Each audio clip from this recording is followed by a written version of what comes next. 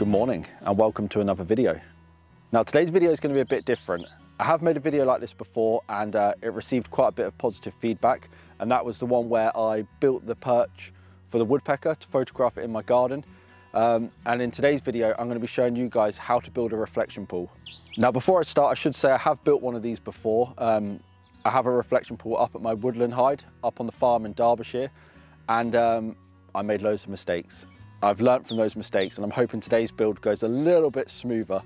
The biggest mistake I made actually with that pool was that's built to my fixed hide. Today I'm going to be using this one for my pop-up hide. So I built the last reflection pool fixed to my static hide, and I made it too short, and as a result I couldn't use my prime lens because of the minimum focus distance, and also I just didn't really like the fact that the birds were having to come so close to the hide for me to get images of them. It kind of made them a little bit more spooky. So this time I've set my hide up a good 5 meters away from the end of the reflection pool, or where I plan on having the reflection pool, and it means that the birds can get nice and used to it. So it's worth me noting as well that in the winter months I always put bird feeders out in the garden just to give the birds a helping hand. And I've been looking out the window recently and we've been getting quite a lot of activity from your common garden birds like your blue tits, great tits, robins, blackbirds, stuff like that. And I thought it'd be quite nice to have a little project like this that's so close to home. So just off my garden we've got a little paddock, so the background's nice and far away, and that's where I've decided to put this reflection pool. I don't want to waffle on too much, so we'll just get started with the build. But it's pretty simple and I've been able to do it on a budget, mostly because I had a lot of the materials lying around here that were left over from the van build and other bits where we've been renovating the house. But you really don't need much to make one of these reflection pools. Just a few basic tools, some timber and some pond liner. The only thing I did have to buy was the pond liner, and that was £23. So all in all, this is going to be a pretty cheap build and I'm excited to get it on the go. So first of all, and the thing that I've done different to my other reflection pool is this time I've gone down a simpler route and I've just got some old garden tables and I'm going to use them as my base. Now my other pool I used loads of fence posts, 6 in fact, and I had to level them all out, use the post basher and get them in, and whilst it probably looked a bit more aesthetically pleasing in the end, it's a lot of work. So this time I'm going to keep it simple. I've got 2 old tables. Don't tell my wife because she does actually use this one, and I just need to lie the sheet of OSB on top of these tables, get it all level and then start building up the sides. So it's really simple. If it's not level, I can just put little bits of timber or patio slabs or whatever under the table legs just to level it out afterwards. So the next thing I need to do is grab a timber and put it on top of the tables.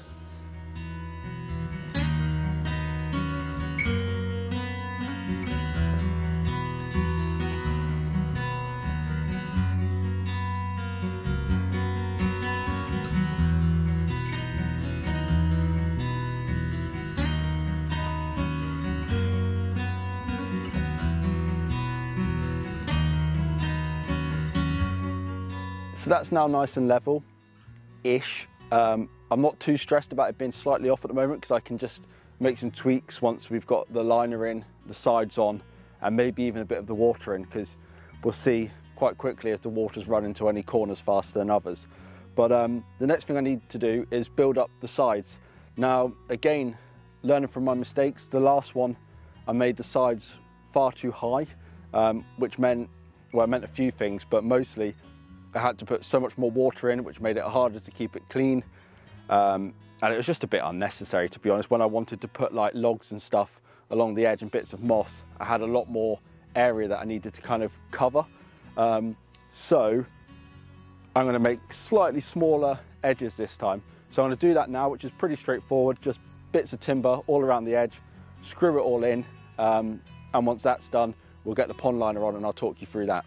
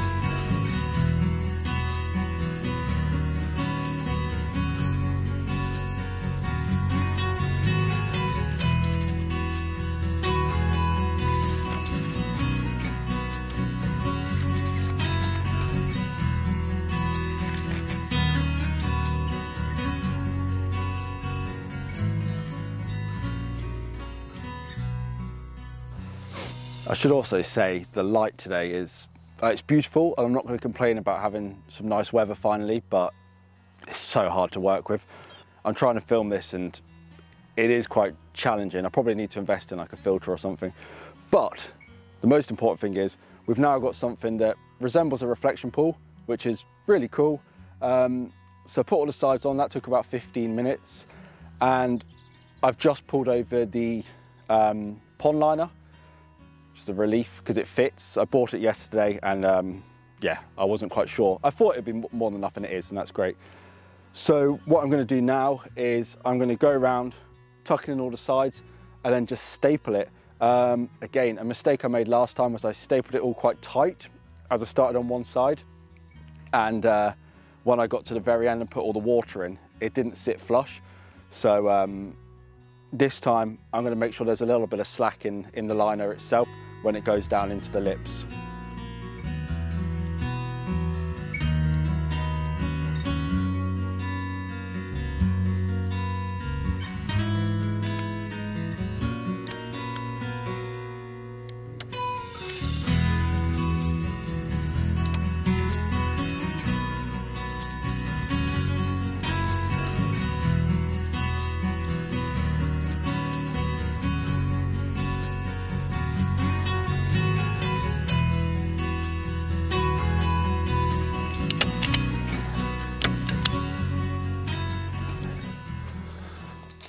So just a quick tip for anyone who's watching this as a tutorial. It might sound really simple, but I made this mistake last time. Don't be tempted to put your staples on the inside. It sounds really simple, doesn't it? But you don't want to be doing that. Nowhere where there's water do you want any staples or screws or nails or anything like that. So I put them all on the outside edge. At the moment, you'll see it looks quite baggy. There's quite a bit of slack, but as the water weighs it down, it'll fill in all these gaps, just like when you fill a paddling pool up. Same kind of concept. So I like to keep quite a bit of slack, and then once the water goes in, we can like tuck it all into the corners, and then if needs be, I can always put a few more staples in to tighten up areas. But yeah, don't be tempted to put them on the inside of the reflection pool. I say it because I've done it, and it was very frustrating. But yeah, we're getting there, a couple more staples to go in, and then I'm gonna start putting some water in.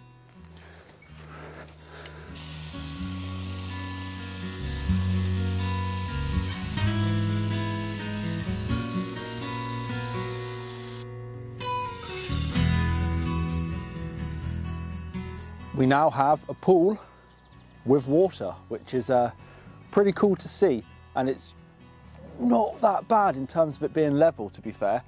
This end, I've deliberately put a bit of timber underneath, so it kind of slopes more towards the far end where I want the birds to be. It doesn't need to be as full at this end, so I decided rather than putting in loads and loads of water, just to prop this end up slightly. But it's getting there. It's now ready for me just to put some moss and anything that I want in. I'm not sure at the moment how I want it to look, so I think I'm just going to start with some moss at the end, maybe a couple of leaves, and I'm thinking in time I might put a few little like rocks and stones and stuff in, but for now I'm just going to start by trying to find some moss. I'm going to add that to the end, and then we'll jump in the hide and see how it looks.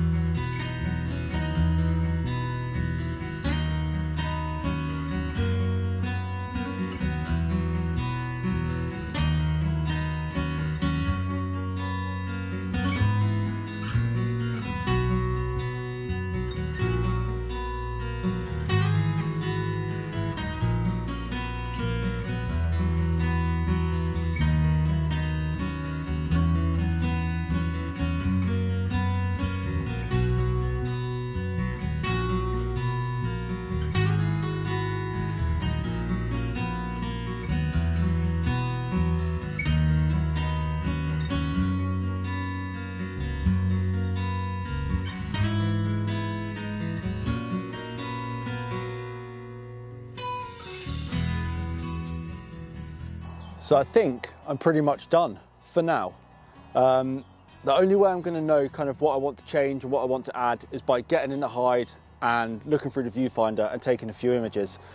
So I think that's what I need to do. But for now, what I've done is I've got a load of loose moss and I've soaked that and just pressed it all onto the ends and scattered a few leaves around. And then on this right hand side, I put in this really cool textured, you can hear all the birds waiting for me to leave so they can go on the feeders. Amazing. So I've got this really nice textured mossy fallen branch which I found on the bank just next to the reflection pool. I really like it, but I'm not sure if it's going to be too big. So I've put it in for now. I think what I'm going to do is go inside, get my camera and lens, get in the hide, have a look through the viewfinder and see if I like it. But I think the only way I'm really going to know is when the birds start using it and I start taking some images.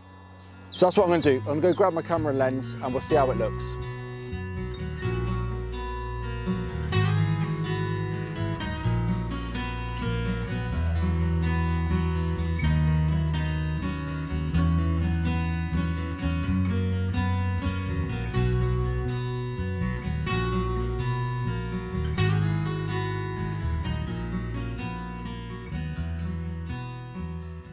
So I'm in the hide now and I think it looks really quite cool. I'm a bit disappointed with that long branch log that I've put in. I think it's just a bit too bulky like I thought it might be, especially when I'm looking through the 500. It just looks too chunky, and as we're going to be photographing small birds, I think it's going to take too much of the image up. Too much of the image will be the perch, so I'm going to probably remove that. But other than that, the only other adjustment I need to make is there's just a couple of areas where when I look through the viewfinder, I can still see a bit of pond liner. So I just need to add a little bit more moss on. And then we're ready to start photographing in it. So I think what I'm going to do is I'm going to get out the hide now, make those adjustments, and then I'm going to leave it for the evening. We're about to lose the light anyway. Sunset's in about 20 minutes. And I kind of want to give the birds some time to get used to it. So what I'll do is I'll give it a day, and then we'll come back out in the next video and we'll spend a session out here photographing the birds at the reflection pool.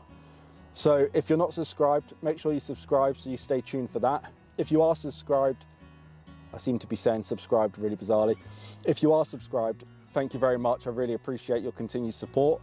If you've enjoyed the video, please give it a thumbs up. It really does help, and a comment down below.